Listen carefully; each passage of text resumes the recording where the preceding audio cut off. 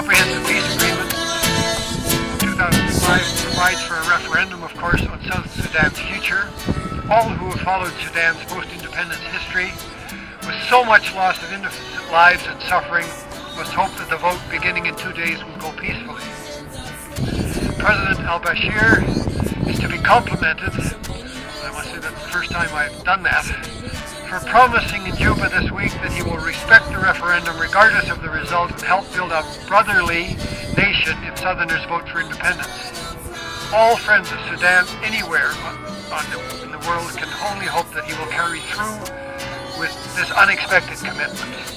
It is, however, deeply troubling that the violence in Darfur, Sudan, Ottawa, is worsening in the run-up to the voting in the south. The major hazards of the vote in the south were set out by one of the New York Times' most discerning writers, Nicholas Kristof, on September 29th of 2010. Let me refer only to some of his possible scenarios after the vote are counted. This is Kristof. Bashir might denounce the vote, saying it was illegal, tainted by violence and fraud, and invalid because the turnout fell below the 60% threshold required. Quote, tribal militias from the north later sweep through South Sudan villages, killing and raping inhabitants and driving them south. Sudan's president dispatches armed forces to seize the oil wells in the south. Kristof went on, quote, with hundreds of thousands of people fleeing the attacks, South Sudan collapses into chaos. How can these people think they can run a country, asks Mr. Bashir. He calls for, quote, peaceful negotiation with our brothers to resolve these problems and restore unity. Warfare ripples through the Nuba Mountains and then Darfur as well. Militias now cover up massacres by hiding bodies. Awful. Kristof, quote, I fear we're on a track towards Sudan becoming the world's bloodiest war in 2011. The Obama administration is belatedly now heavily engaged in Sudan. The carrots being offered to Khartoum by Mr. Obama are juicy and smart, but there's a fatal flaw.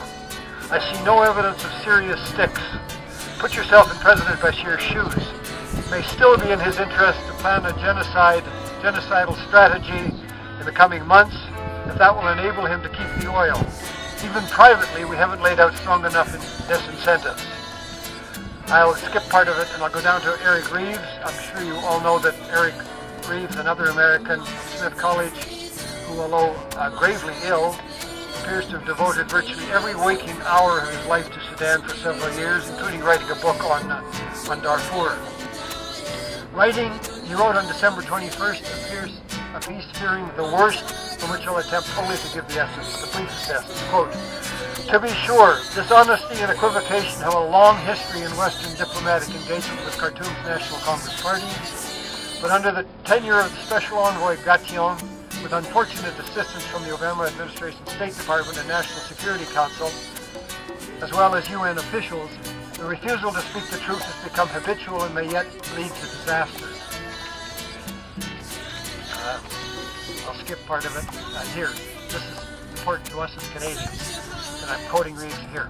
Quote, here perhaps the Advocacy Committee should recall the words of Romeo Dallaire, UN Force Commander in Rwanda during the genocide, published several years ago, but precisely relevant in the present moment.